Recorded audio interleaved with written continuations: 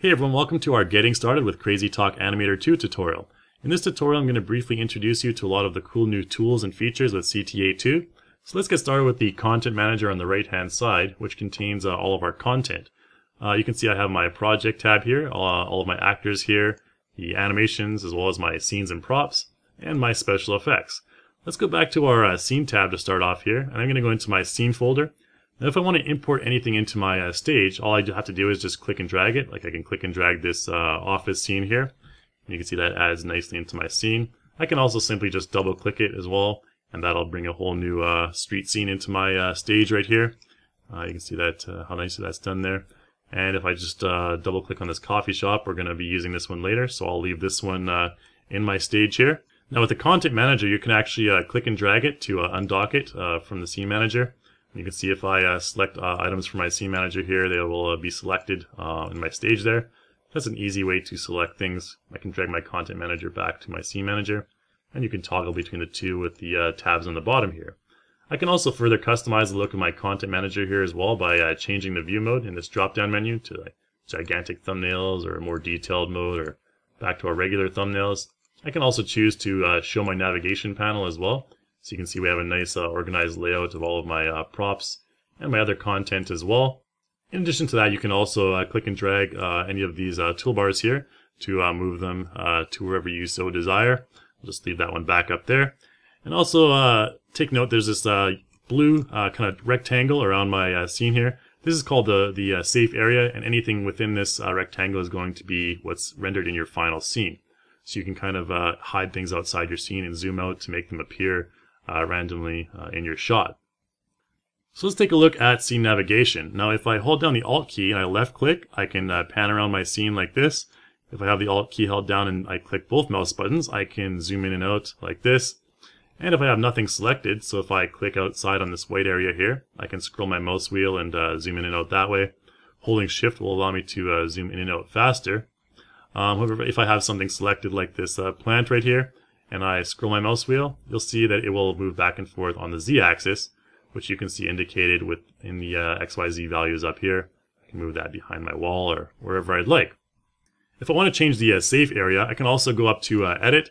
I can go to Project Settings, and the safe area is right here, so I can make that larger or smaller, however much space I need to accommodate my needs. So let's go back to about 20 there and press OK. Let's take a look at the actors in CrazyTalk Animator 2. So I'm going to go to the Actor tab into my characters here, and I'm going to go to G2 characters, which are the Generation 2 characters of CTA2. And you can see they're indicated by the little G2 on the top left of their icon there.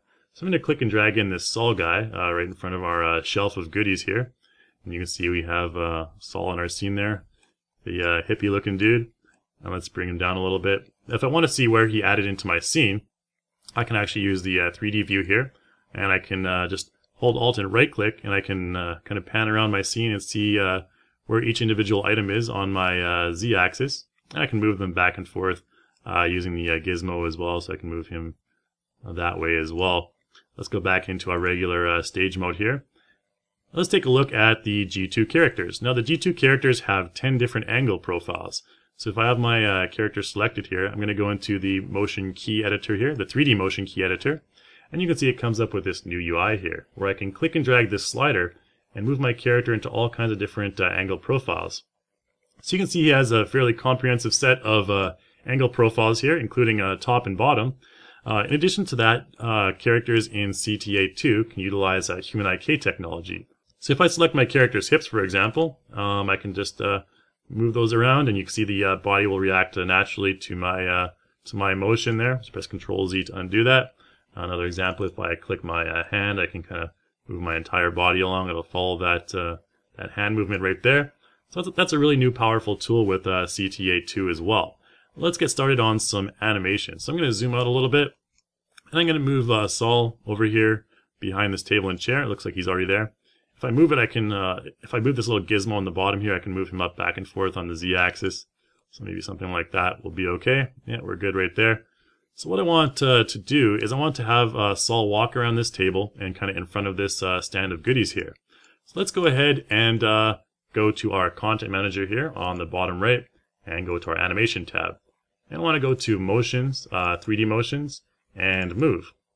3D Motions are fully compatible with G2 characters and all of the motion key editors, so you can make these appear at any sort of angle you'd like. I'm going to select my male walk here, and I'll show you what I mean in just a moment. So once that applies to Saul, you can see he takes a couple steps there. Now if we press F3 and go into the timeline, you can see that I have Saul selected. I'm going to open up my 3D motion track right here. And we have our little clip that we just added. So let's zoom out a little bit. And you can see there that we have that clip. And if I want to loop that, if I have looping selected, I can simply click and drag on the edge of my clip there. And you can see now that we have this little walking animation right there. Now if I want, I can actually go into the middle of this clip. And you'll see that when the clip is like this, when they have keyframes at each individual section, basically if I make one modification to this clip, it'll transfer to all the other clips as well. So let's go ahead into the motion key editor there. And say, for example, I change this profile to 45 degrees here. You'll see it'll add a keyframe in the 3D angle track in every single clip. So the result would be something like this. He'd go 45, 0, 45, 0. That's not really what we want. So I'm going to actually just press Ctrl Z and undo that. Now if I want a clean slate to work from, I can just simply right-click on all my clips and select Flatten Motion Clip. And that'll take all those keyframes away, so it'll be one full clip that we can just modify using our motion key editor here. So let's go back to frame 1, and what I want to do is move this profile to 90 degrees. So now when I do that, this entire clip is going to be playing at a 90-degree profile. So basically what we want Saul to do is we want him to kind of walk around this table and in front of the snacks there. So let's go ahead and count 2 steps and then transform him. So go 1, 2, like that. And about there, we're going to open the transform track and move him a little bit to the side. Somewhere about there should be good.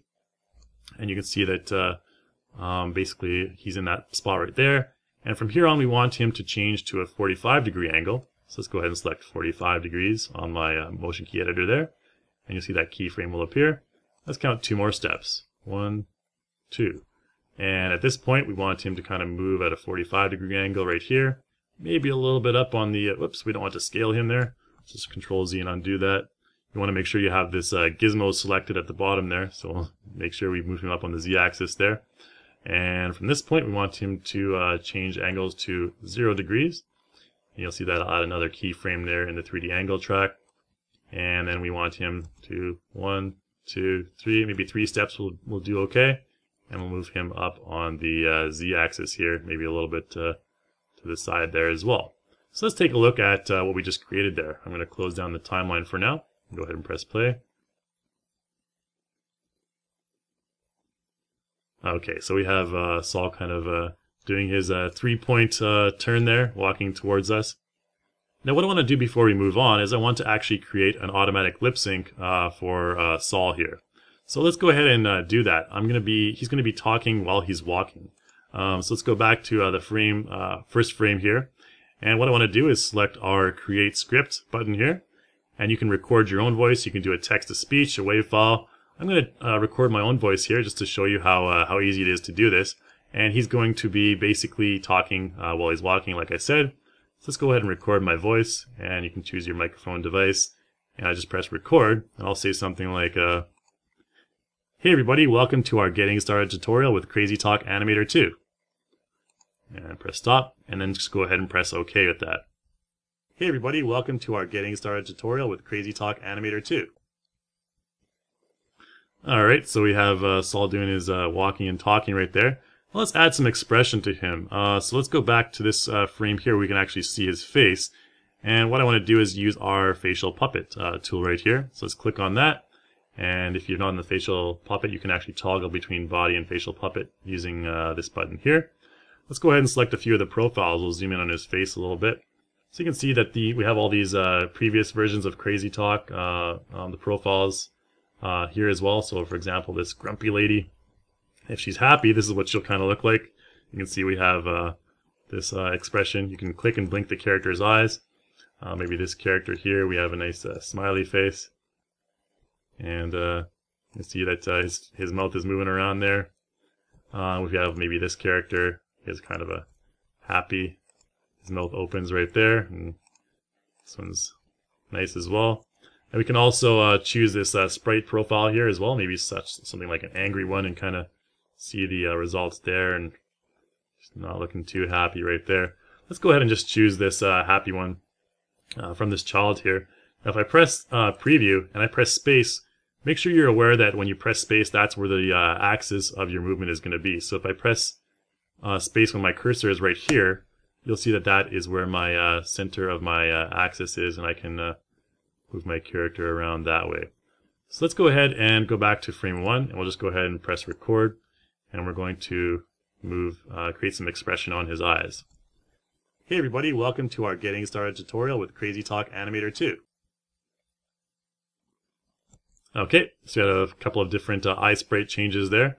Now what I want to do is after he's finished walking, I want to apply a 3D motion to him. So let's zoom out a little bit, go back to our timeline here, and let's close down the transform and 3D motion tracks. I want to take a quick look at the face track here so you can see the audio clip that we created and the facial clip. This is the facial puppet clip that we created, and this is the lip syncing clip. So if I twirl down the voice clip here, you can see that's the audio data, and these are all the keyframes that my lip sync created. So I'm going to go and zoom in a little bit. Let's take a look at something like this one here. We'll zoom in on our character's face. Now this is my character's facial sprite for the J shape, so let's double click on that. If I double click on that, you'll see it'll come up with a number of different facial sprites. We can do like an O, a T, IH. These are all the different lip syncing sprites for my character. I can just choose a none as well. Anything like that. So let's basically, we can switch that to anything we'd like if we want to refine our lip sync. So let's go ahead and zoom out right now. And at this point, after he's finished his walk, we're going to apply a dance motion here. Since we're done with all the facial stuff now, let's go to where he stops walking, CrazyTalk Animator 2. Okay, so about here, and let's close down the face track and open up the 3D motion track here. So when he stops walking, about here after at the transform key, what I want to do is go into my content manager here and just go ahead and apply a dance animation. We're going to apply this MJ motion right here. So he's going to be doing an MJ dance after he finishes his walk. So let's go ahead and just double click that. It doesn't really matter where it is in the clip, it's just going to overwrite this section of the clip. So let's just double click that MJ dance, and you can see my character does a 3D kick and twirl. And so that's pretty cool. That's the power of the 3D motion with a G2 character. You can see my character just walk and then pop into his Michael Jackson spin there. So what I want to do now is do some sprite editing to add some emotion to that spin, since he looks a little blasé. Let's go ahead and, about this point of his spin, right here, we want him to kind of do like a Michael Jackson scream, like a ow sort of thing. So in order to do that, I need to go over here to my sprite editor, and I'm going to open that up. And you can see now that I'm going to zoom in on my character. And if I select his eye, you can see that I have his eye selected in the profile image here. I want to change this to a closed eye, since that's going to be like a very ow type look. And we'll select his right eye as well, even though you can't see it right now. We'll just do the same thing to that one and change it to an angry expression sprite. And then for the face, we can select that as well, the mouth rather, and just choose like a ow sort of expression on his face there, so he's really getting into it. And then in addition to that, with his hand, we can actually select his hand and choose one of these profiles as well. We'll choose this one sprite. So you can see now that he will turn around and like that. And then when he's going back to normal, we'll just bring his eyes back. So let's select his eye and bring that back to a kind of happy type eye there. Bring his mouth back to normal as well. Maybe we'll give him a nice little smirk on his face like that, and bring his hand back to normal as well. Bring that back to a relaxed final look right there. Alright, so that's about all we're going to do for animation. So let's go ahead and zoom out and take a look at the result here. Hey everybody, welcome to our Getting Started tutorial with CrazyTalk Animator 2. Oh, there you go. So that's our completed animation there. Now what I want to do is show you a little bit about render style. So let's go to somewhere like here where our character is kind of doing his dance, and I want to show you some pretty cool render styles. So If I want to select a render style for a particular object in my scene, like let's say the character, if I have the character selected, let's change our, close down our sprite editor for now. Once I have my character selected, I can actually go over here to render style, and that'll bring up the render style UI on the right hand side here. And I can choose to modify my character's render style. Like you can give him a bright neon style like that, pop art style like that, even a retro style, or a line art style. All kinds of cool different styles you can apply to your character. And if you have the pro version of CrazyTalk Animator, you can actually do some further modifications to that as well. Let's just go ahead and bring it back to neon mode here. And if I go to my scene manager, I can select individual items like my snack bar here, and I can go change the render style of that to neon, and you can see that lights up and multicolored right there. I can actually even select everything in my scene as well by clicking the scene text right there, and then changing everything in the entire scene to neon as well. So you can see that's a pretty funky look. We got a lot of purple and neon colors there as well. So let's go ahead and change my character back to normal for now, because we're going to actually take this character into our character composer. So the character composer is the last thing I'm going to show you. It's right up here. You can select that, and here you can make some modifications to your character, including actor proportion size, which is right here. If I select that, I can give him like a airhead type look, a stretchy look, a strongman look, hobbit look. Any of these you can fool around with. I'm just going to leave them at default for now. If I go down to my content manager, I can actually replace body parts on this character as well.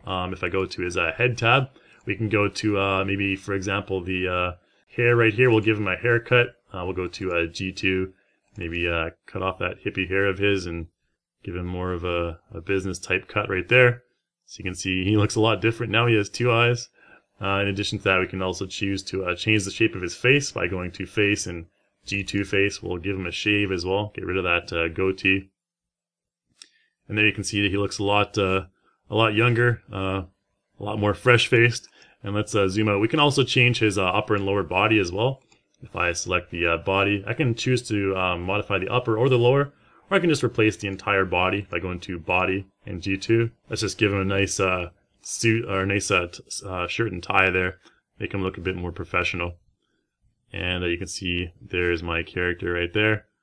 He's completely changed his appearance. So let's go ahead and bring him back into our scene right here. And you can see that all of the modifications are despite all the modifications, all of his animations are still the same.